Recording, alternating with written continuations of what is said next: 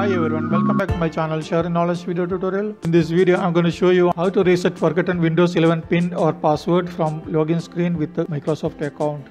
If your Windows connected to your Microsoft account, when you are stuck on the Windows login screen and cannot remember your PIN or password, all you really need to do that, click on the I forget my PIN link or I forget my password link. This will take you to Microsoft's account recovery website in order to reset your login password. Okay, let's start. To do that, click on the I forget my PIN link. It will open Microsoft's account recovery website.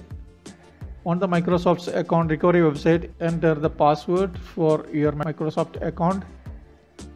Then click on sign in. Next, choose how you want to be sent a security code, either as an email or SMS message, as you wish. To verify that this is your email address or telephone number, click on send code. Once you receive the code, then fill in the verification code to verify the account is yours. Enter code on your PC. Then click on verify and then click on continue.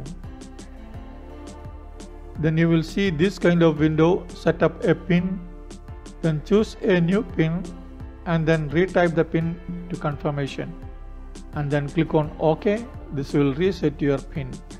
Now you are done. You should be able to log in Windows with new PIN.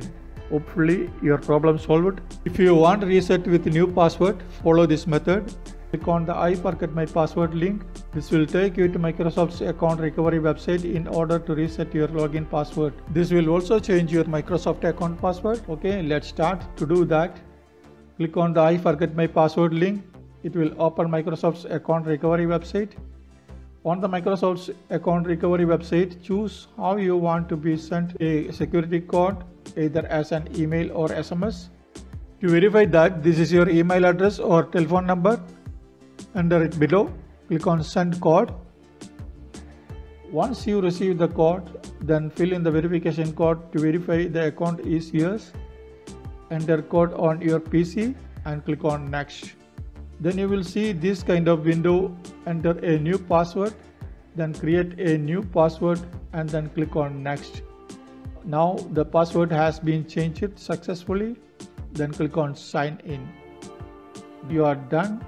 Now you should be able to Windows login with new password. Hopefully your problem solved. I hope this video helped for you. Thanks for watching and supporting. If you have any issues, so please let me know in the comment section below. Your contribution is more confidence. Please don't forget to subscribe my channel for more useful videos. Once again, thanks for watching and supporting. See you next video. Bye. Take care.